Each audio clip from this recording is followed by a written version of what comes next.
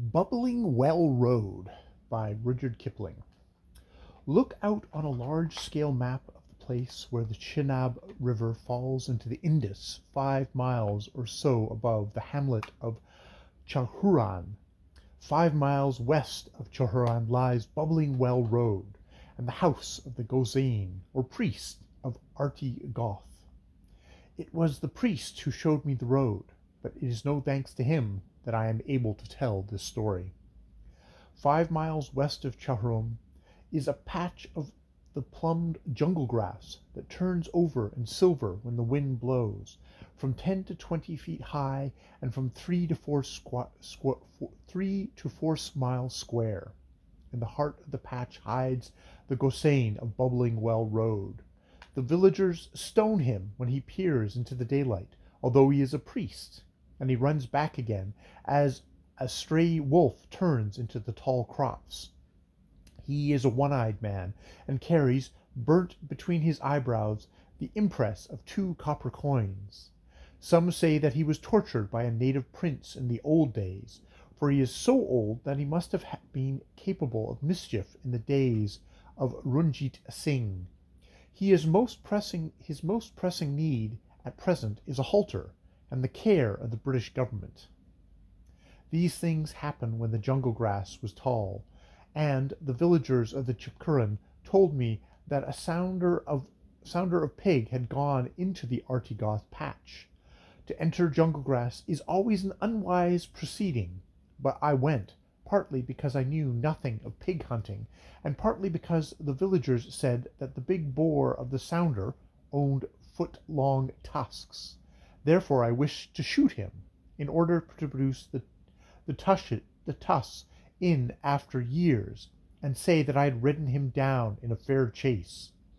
I took a gun and went into the hot, close patch, believing that it would be an easy thing to unearth 1 pig in 10 square miles of jungle.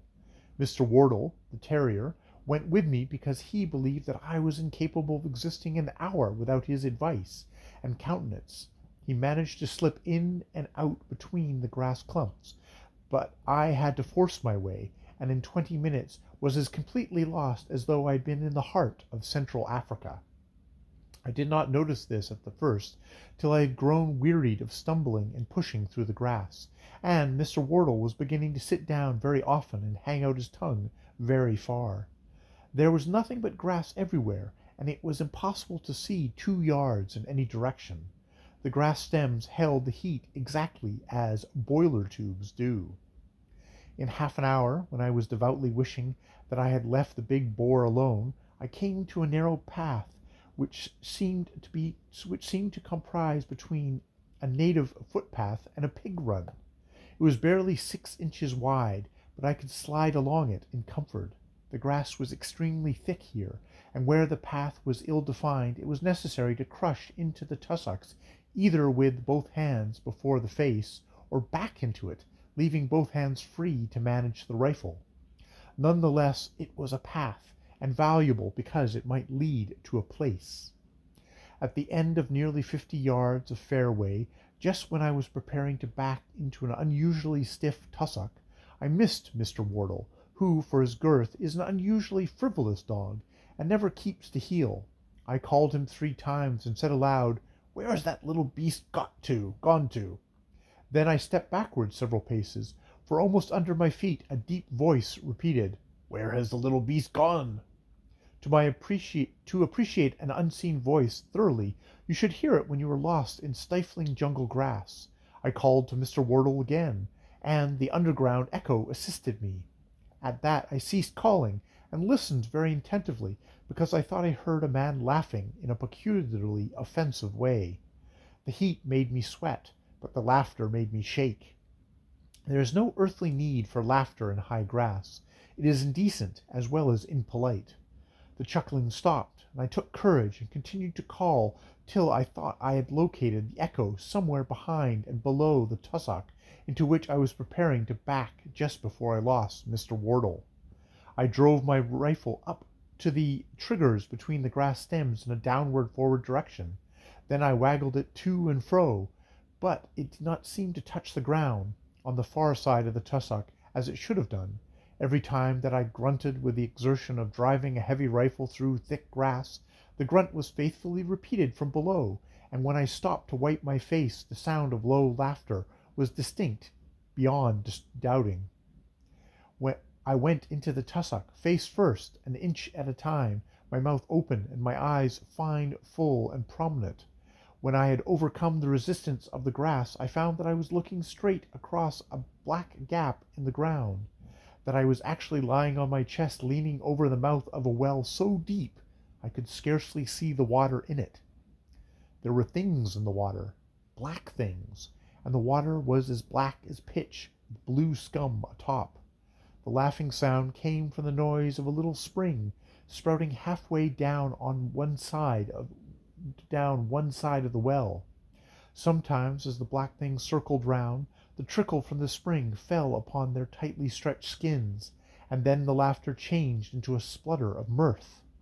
One thing turned over on its back as I watched, and drifted round and round the circle of the mossy brickwork, with a hand and half an arm held clear of the water in stiff and horrible flourish, as though it were a very wearied guide paid to exhibit the beauties of the place. I did not spend more than half an hour in creeping round that well and finding the path on the other side. The remainder of the journey I accomplished by feeling every foot of ground in front of me and crawling like a snail through every tussock. I carried Mr. Wardle in my arms, and he licked my nose. He was not frightened in the least, nor was I, but we wished to reach open ground in order to enjoy the view. My knees were loose, and the apple in my throat refused to slide up and down. The path on the far side of the well was a very good one, though boxed in on all sides by grass, and it led me in time to a priest's hut in the center of the little clearing. When that priest saw my very white face coming through the grass, he howled with terror and embraced my boots. But when I reached the bedstead set outside his door, I sat down quickly, and Mr. Wardle mounted guard over me. I was not in a condition to take care of myself. When I awoke, I told the priest to lead me into the open, out of the arty goth patch, and to walk slowly in front of me. Mr. Wardle hates natives, and the priest was more afraid of Mr. Wardle than of me, though we were both angry. He walked very slowly down a narrow little path from his hut. That path crossed 3 paths, such as the one I had come by in the first instance, and every one of these 3 headed towards the bubbling well. Once we stopped to draw breath. I heard the well laughing to itself alone in the thick grass, and only my need for his services prevented my firing both barrels into the priest's back. When we came to the open, the priest crashed back into cover, and I went into the village of Arty Goth for a drink. It was pleasant to be able to see the horizon all round, as well as the ground underfoot. The villagers told me that the patch of grass was full of devils and ghosts, all in the service of the priest, and that men and women and children had entered it and had never returned. They said the priest used their livers for purposes of witchcraft. When I asked why he had not told me of this at the outset, they said that they were afraid that they would lose their reward for bringing news of the pig. Before I left, I did my best to set the patch alight, but the grass was too green. Some fine summer day, however, if the wind is favorable, a file of old newspapers and a box of matches will make clear the mystery of the Bbblng Well Road. That is Bbblng Well Road by Rudyard Kipling.